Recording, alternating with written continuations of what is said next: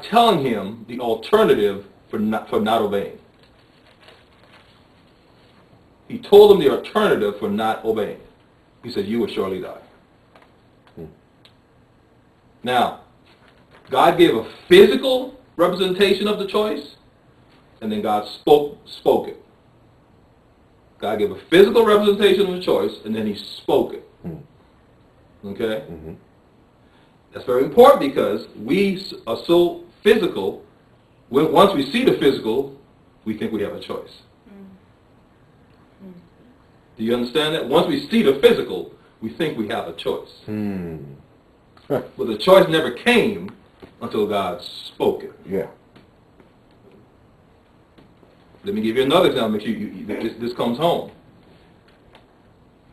The apostles are on the sea, and the waves are boisterous, and they see what they think is a ghost, a spirit walking on the water.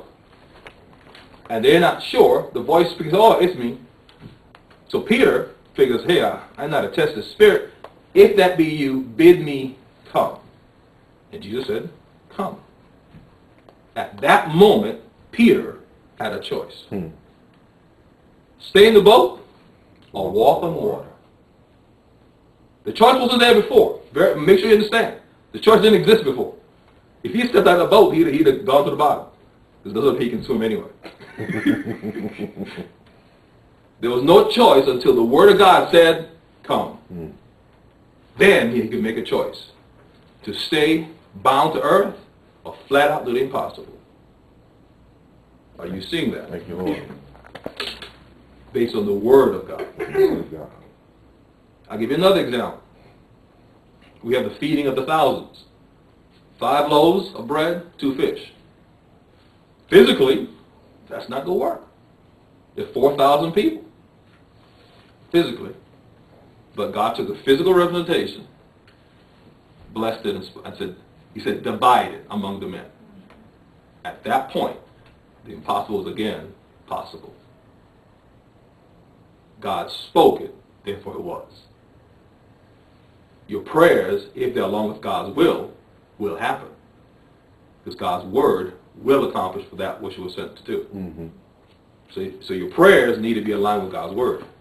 If they are, nothing's impossible to you. Amen. Not even walking on water. Not even distributing 5 loaves of bread and 2 fish among thousands. But because we don't wait to have the choice, then our prayers aren't working. Our prayers aren't working. Now, let's come back to the garden here. Notice God made no mention of the good tree. What he does, look at verse 16. He says, of every tree of the garden thou mayst freely eat. So technically he does talk about it. He says you may freely eat of everything except. Right? So he doesn't specifically mention the tree of life, but Adam and Eve were free to eat of it. Okay? Now I want you to get this. By disobedience, death came. By obedience, eternal life would have come eventually. Do you understand? Yeah.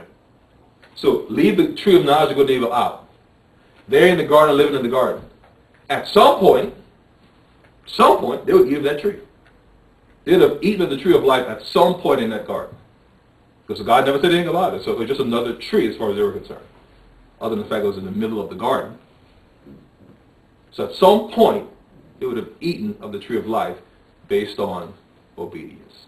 At some point, they would have eaten of the tree of life, eternal life, based on obedience. Courtney? So they had no knowledge of the fact that that was a tree of life. No. They saw another tree. Just another tree. God never drew their attention to it, never said anything. We know it was there because he told us, he put it there, but that was not made known to them. Because what God was showing was, notice, so life is concealed. Death is made obvious, life is concealed. Now in Christ, what do we have? The opposite. He made life obvious and trying to get you to conceal death. Because in Hades, warning you against death, When we get to Christ, he says, choose life. Uh-huh. I would almost say it's the same, though. Oh, it's exactly the same. It's exactly the same. It really is. I mean, just because I want to look at it. The key thing is, obedience brought life. Right. Obedience brought life. But that's what I mean. I think for Christ, death was made obvious, like in his death. Yeah. You know, but life was still concealed because they couldn't, a lot of them didn't have eyes to see. Right. But here's the other thing.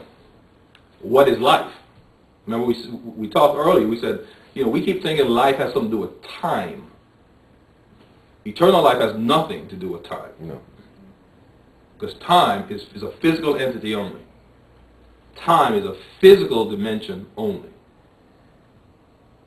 So God wanted me to choose something that was out of this world. Except I chose something that was of the world. The knowledge of good and evil didn't reside in God, the knowledge of good and evil resided in the world. The knowledge of good and evil resided in the world. Now, again, the Lord reuses some examples. Think about it. We have the tree of life and the tree of knowledge of good and evil. And then God gives them the same thing spiritually. Because he speaks what is evil and tells them, choose what is good. Do you understand? At a physical representation.